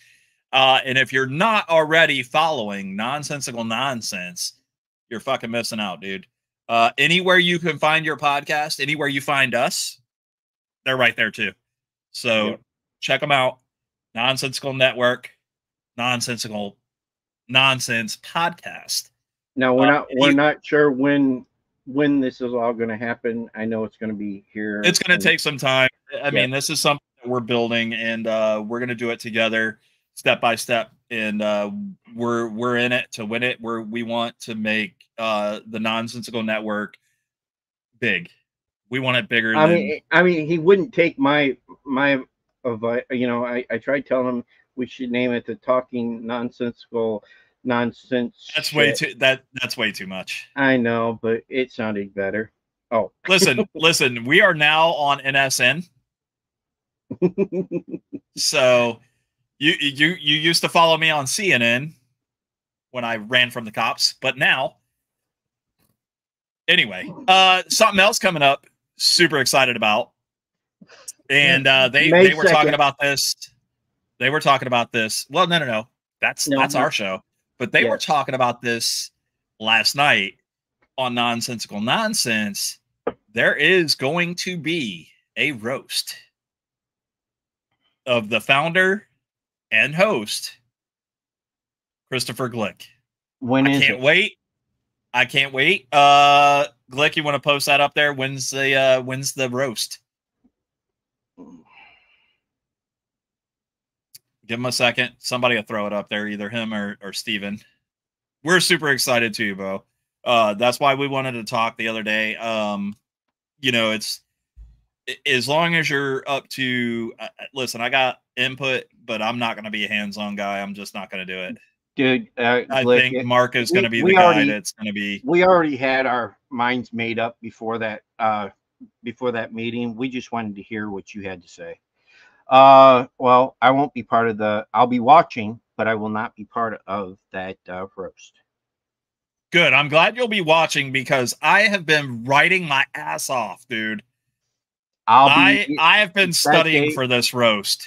You understand? I'll be in Kansas. So, and it's my wife's birthday, so I wouldn't be able to make it anyways. If the house falls on you, we will not be upset. It won't be me underneath the house. It'll be me. Never mind. Jarvis will say something. Never mind. May 2nd on Talking Shit, when you are back, I'm super excited about this one because we do get the first opportunity to really work with Nonsensical Nonsense when we have invited the host, Glick, to come on our show, our little podcast, and have his input on our musical guest, which is Richie Ramone. Get the fuck out of here. The drummer. Get the fuck out of here. Richie Ramone from the Ramones, bro. Let's say it, bro. Get excited. I'm stoked. How are you not stoked about this? Just wait until we have him on. It'll be different. Yeah, I'm going to have a heart attack in this bedroom. I can't wait. And I meant to have Tommy say something, but I'll reach out to him and see if he'll make something for it. I think he will because he knows the band life. So he also worked with Richie. See, things I didn't know, and we didn't bring it up in the show. It wasn't one of those things where I was ready to be like, oh, by the way. Well, I wanted it focused on Tommy at the time. I mean, but most of the time, right before they go to leave, before even the show starts, a lot of times we ask them to see if that they're willing to do this. Yes, Richie Ramone will be on. He'll be part of the Talking Mark, Shit if you show. Don't take the air out of your fucking, if you don't stop pushing the air out of your fucking lungs. Yeah, well, sometimes that happens. All right. So what else we got? Anything else? No, we're going to save the rest. I'm not sure what we're doing for the 7th, but I know what we're doing for our 2nd, 9th, 11th. The rest of May, I can tell you, but we'll save it for the 2nd. Perfect. We'll see you guys back here May 2nd. talking shit on May 2nd. However, Mark will not be a part of the Nonsensical Nonsense show on the 27th. So if you want to come, I'll be watching. If you want to come and see me, bitch, you better be in the comments too. Yes, you know. I'm telling you right now, I am writing my ass off. I plan on coming with guns loaded to this show. I'm sorry for all the dad jokes he makes. Whatever, I'm not. Listen, we love you guys over at Nonsensical Nonsense, and we can't wait to work hand in hand together. We're going to make something big. Hopefully, we're going to make something big happen together. Mark, you got anything else? Not that I'm aware of. Okay. It would be like, I'm still saying you guys should have roasted Jarvis instead, but that's just me. But no, all right, guys. I think that's it. From us here at Talking Shit, my name's Brian. And I'm Mark. Holy shit, you remembered. Yeah, fuck so you. Proud of you. And we're out of here. Later.